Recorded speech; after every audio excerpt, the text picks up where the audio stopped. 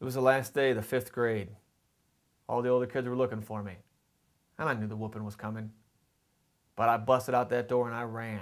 I ran and I ran and I ran and I ran. When they were gaining on me.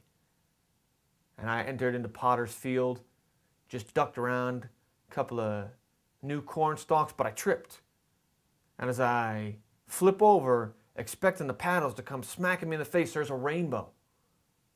And no bullies to be found anywhere. Any other rainbow chasers? No, definitely not. We're innovators. Why is this a passion of yours? You know, I didn't think it was going to be. I figured I was going to take over my mom's vending business. But I've been friends with John since as far back as I can remember. He really got me into it.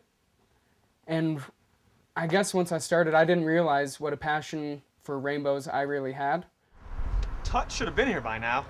Seem to be waiting on him a lot lately. He's very lazy. Time for work. But Mr. Krabs, the Krusty Krab doesn't open for another 2 hours. I met the guys on this website, or through a website, about rainbows. He was actually the only one who answered our request. Turned out to be a great fit, though. Got lucky. And we hit it off pretty quick, realized that we were on the same page, and so we started chasing right after that.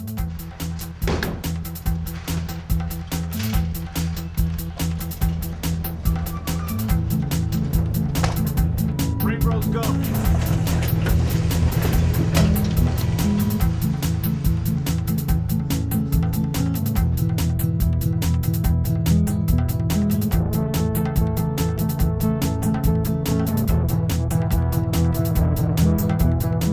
Between the three of us, we're like a Voltron, we kind of come together and form the perfect rainbow chaser.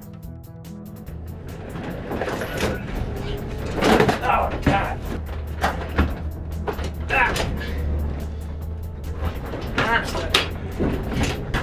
Oh! You knocked the wind out of me, you son of a bitch.